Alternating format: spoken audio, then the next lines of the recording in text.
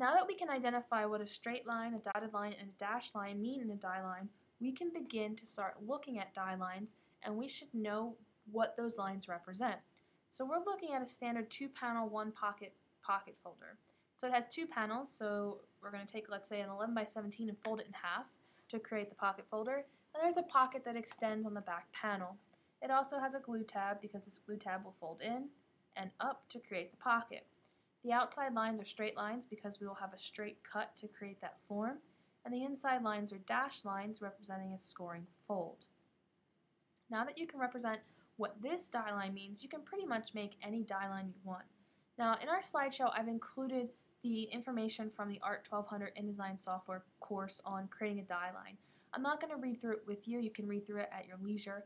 I'll scan through them and pick out some important things along the way, but I just want you to have it in case you need it down the line. So in case you don't have me as your InDesign teacher, or maybe you get to package design and you can't figure out how to make a die line, you can always come back to your ART 1200 Layouts for Packaging lecture and you can print these slides again, or you can print them now and save them for later. So to identify the steps that are necessary to create a die line, whoops, going the wrong direction. You need to make sure that 1, you're always in a page layout program. So we're going to use InDesign. You could use QuarkXPress or any other page layout design, but you want to use industry standard software. 2, you're going to make sure that the die line is always on its own layer. So you should create a new layer in your program and label it die line. And then all the die line that you create should be on that layer and only that layer. 3, you're going to make sure that you use a spot color. So create a new swatch in your swatches panel, change it to be a spot color, and then change that spot color to be labeled die line. Now in the example that I'm going to show you on the next slide, I've used black, but in printing we generally use a peachy color for a die line, so you want to try to make it a peachy pink color, and that will work. It really does not matter what the color is as long as it's a die line and it's spot color. Once you have created your spot color, if you're not comfortable with the idea of a spot color, I've included a few links here and I've linked to a few videos on YouTube in your lecture materials, so go ahead and look at those. It's not too important for you to have a solid understanding of the concept yet, but basically what happens is if we look at our swatches panel, I have all these colors and they're all going to be made of cyan, magenta, yellow, and black. Those are the printing process colors. So no matter what I create, I can print it with cyan, magenta, yellow, and black. I can have cyan and yellow to make orange, and different things like that. If I use a spot color, it means I will literally use that color ink. So if I use a spot green, I'm literally going to print with spot green ink. If I use spot purple, I use purple ink. Instead of using magenta and blue to make purple, I literally print with purple ink. Now, we do that for a die line because we can do something called outputting color separations, which would indicate how much ink it will take to print the cyan, magenta, yellow, and black plates to create those images. If we use a spot color, we'll have a 5th plate that is just all the color of the die line. Once you're done with that, you're going to use whatever tool you'd like to make segments or lines. Those lines will be a pen tool, the line tool, you could use the pencil tool, you could use the shape tool, you can use anything you want as long as you can accurately recreate the shapes you're trying to create. When you create these lines, you're going to make sure that you use straight lines for a cut, dashed lines for a fold, and dotted lines for a perf. So in InDesign, on this slide here, you can see that I recreated that same pocket folder from earlier in the slideshow. All the outside lines are straight, and all the inside lines are dashed to indicate a fold. And this could be my die line as long as I've made it with a spot die line color and it's on a die line layer. When you are done, you're going to lock that layer so that you don't accidentally edit on it, and you're going to design your pocket folder, your brochure, whatever it happens to be, on a different layer, in this case layer 1, or you're going to rename that layer design layer.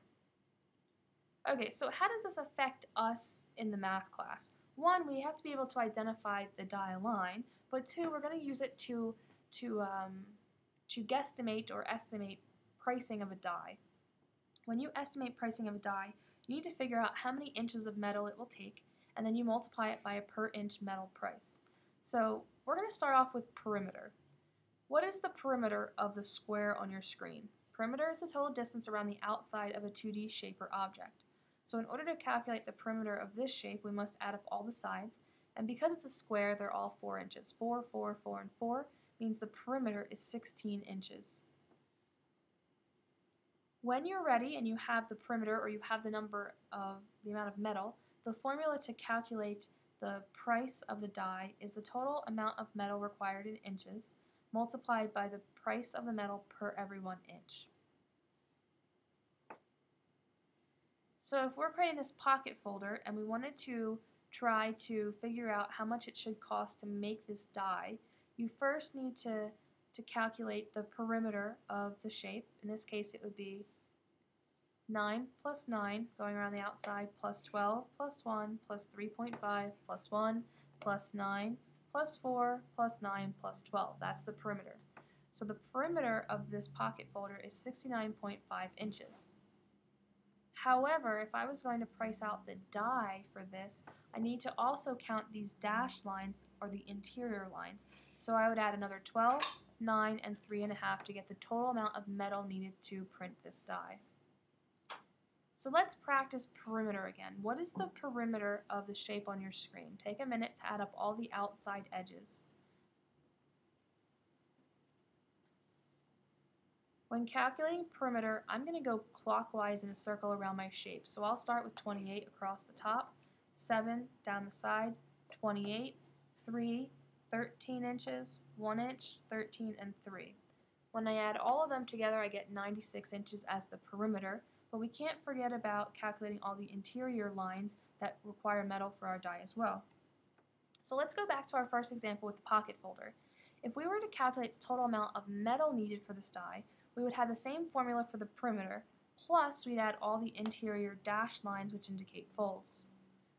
So let's go ahead and let's try to figure out the cost of this die, assuming that every 1 inch will cost us $1.50. So we'll add up the perimeter, which is 9 plus 9 plus 12 plus 1 plus 3.5 plus 1 plus 9 plus 4 plus 9 plus 12. So all these first numbers, they're from the perimeter. We've already done that. But now to get the total amount of metal, we must add all the interior lines, which is another 12, 9, and 3.5. So the total amount of metal needed for this die is 94.5 inches. We could then figure out how much it will cost to make the die if a die cutter tells us that metal is priced at $1.50 an inch. So 94.5 times $1.50 per inch means the total cost for this die would be $141.75.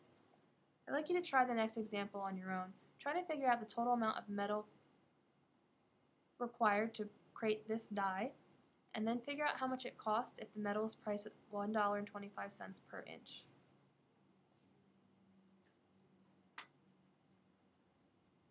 The correct answer you should have come up with is 116 inches of metal. At $1.25 per inch means this die will cost us $145. If you're comfortable with all the things that we've covered in today's lecture, you can move on to the homework and quiz for this week. Your homework and quiz 1 are questions like the math problems that we just did. Quiz 2 is an activity for you to create your own custom die line. Now I want you to create it, hand draw it, create it in Photoshop, Illustrator, InDesign, whatever you're comfortable with, Microsoft Word. What I do not want you to do is to pull an image off of the internet and submit it. I will know that it came from the internet and you will receive 0. Then above and beyond that, you have an extra credit assignment if you choose to do it. Once you create your die line, I'd like you to create the outline of where the metal will be required. If you fill it in with a design, then that will count as extra credit. You can submit that through Canvas. Both Quiz 2 and extra credit must be submitted as a PDF. If you need help with that, please contact me during office hours, online chat hours, or post something to the discussion board.